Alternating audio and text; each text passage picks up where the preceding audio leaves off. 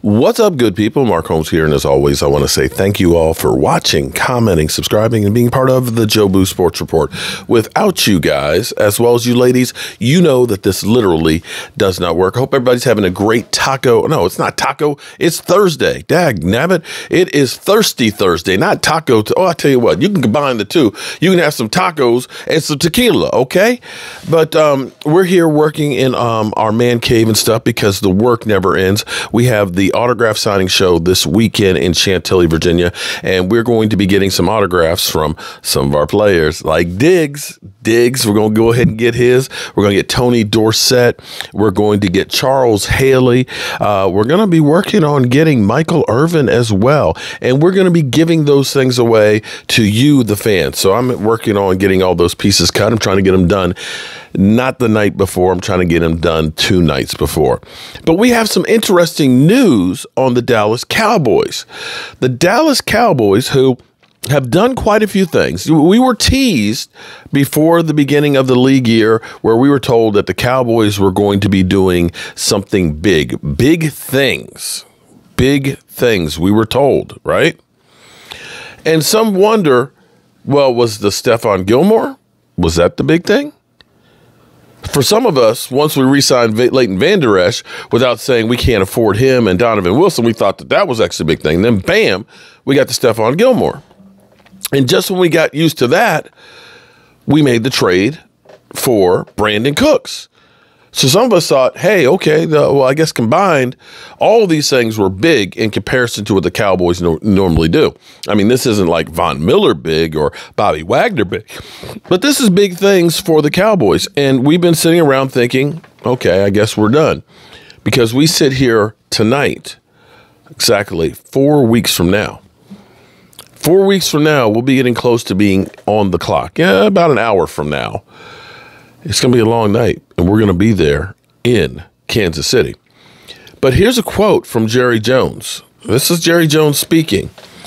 Dallas Cowboys owner Jerry Jones has so far fulfilled his promise of wanting to make a splash on offense this offseason after trading for Texan star Brandon Cooks. Now, here's the thing. He doesn't list the Stephon Gilmore, so he says that's the big thing. But he may not be done just yet. Jones said the Cowboys are expecting to welcome highly regarded TCU receiver Quentin Johnson for a visit. Johnson announced Dallas would be one of his 30 visits following his pro day workout on Thursday. A 2-time All Big 12 selection, Johnson has been one of the most productive college wide receivers in the country over the past few years and was a key piece of the Horned Frogs' run to the national championship this past season. So, there we go. We don't know if drafting him is the big move or not. But we've also heard that Max Duggan, quarterback for TCU, okay, TCU, is another one of the Cowboys' favorites. And he has actually stated that teams that have been interested in him, let me see, let me pull it back up, include, I can't find it right now. Okay, but I know the Cowboys are one of 3 teams that have expressed interest in him, and that may be that they really are interested in him, or that they're trying to baffle people with BS. So there's that. I'm sorry. It's the Chargers, Jets, and Cowboys have expressed interest in him. So, that's okay. We're definitely looking at getting a quarterback. He would be definitely a later round quarterback. He's not going to be one of the top 10 ones picked. But just because you're picked in the top 10 doesn't mean that you're going to be a great quarterback. See Carson Wentz. See Josh Rosen, as well as many, many other ones. So that's where we are with that. And finally, shout out to Damn Gina, Tony Pollard has got a new leg tattoo too. And it seems like this crew that did the whole leg tattoo of Dak, they getting a lot of work because they not only got Dak's leg, they got CeeDee Lamb, and now they got Tony Pollard. So I guess that's the in club. I mean, you literally have like 4 guys working on a leg at one time. I know Dax took like 12 hours. Now, me personally, I got enough scars on my body that I don't want no more needles. I've had enough needles in my knee. Thank you very much. I don't need a tattoo. I know it's a cool thing, but growing up, it used to be only sailors would have an anchor that said mom on it, okay? And that was it. So, you know, it's just, I'm old school, i.e. I'm old. I can't lay around that long and having somebody sticking a needle in my knee. I just can't. I just can't. So that's where we are with it. And speaking of the draft, I tell you what, I did a point counterpoint with my buddy, Game Time Brian, and we'll actually have that up. We'll do that as a premiere video whenever that gets finished with YouTube ingesting it. One thing I am very proud of, you know, I've got people out there that are always talking about me and this, that, and the other. That's cool. That's cool. But one thing I always try and do, I'm not always successful at it, is I try to improve what I do and the equipment that I do. And with us going to the draft, I can't take all of this equipment that I have here with us.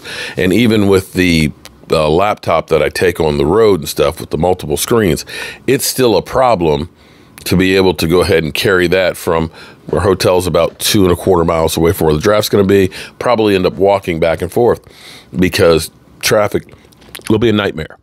It just will. And having some place to set up a laptop and being able to have it powered and everything else, I don't know if we can find a restaurant or something like that for during the draft. It's just too much.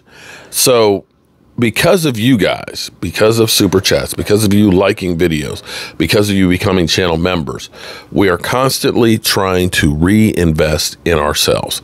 And so what we are doing here is I'm actually doing the setup like we will from the draft. I'll be able to take my regular microphones and stuff right here. I've got a Zoom podcaster right here. Look, you see the lights? It's like it's alive. I can put 4 microphones in here. I can actually put some sound effects, and we'll be able to use our cell phone and broadcast live from pretty much anywhere that we have a cell signal. And knowing that in the NFL, when you are behind gated areas, you know, NFL City and stuff, you have to have a plastic bag that is see-through that is very, very tiny. And here, guys, check it out. This is our whole setup.